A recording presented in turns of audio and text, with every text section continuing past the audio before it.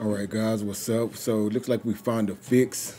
My boy King J Mace, man, he helped me out what I did. I went in and I did it already, but I went and deleted the game off the console, and I decided to record afterwards, whatever. Then after that, I went and deleted the save data, all the save data from 2K21.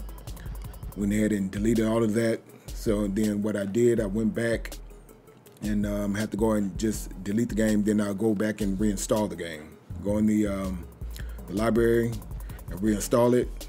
So, you know, just a fresh, clean install. You see it's not there anymore, so have to come over here, install, all right? All right, so going to get that installed, and we'll be back as soon as it finishes. Okay, now that was installed, so we're gonna go ahead and go into the game. Go ahead and play it.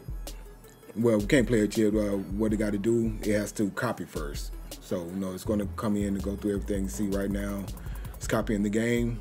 So once it finishes copying, then we'll be back. Okay, now once it finishes copying, you know, it's going to restart and everything. Go back to the main menu, and it should pull up. Okay, now, no, go ahead and dismiss this. And you know, every time it was, when I go to play now, you know, it was doing that, as you saw in the previous video. So I'm going to go into play now, quick play, bam.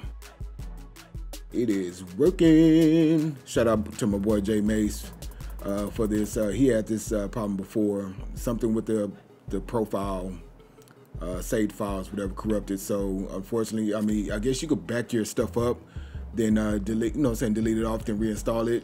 But I just kept mine deleted because I don't use my player and stuff. So here we go. Peace.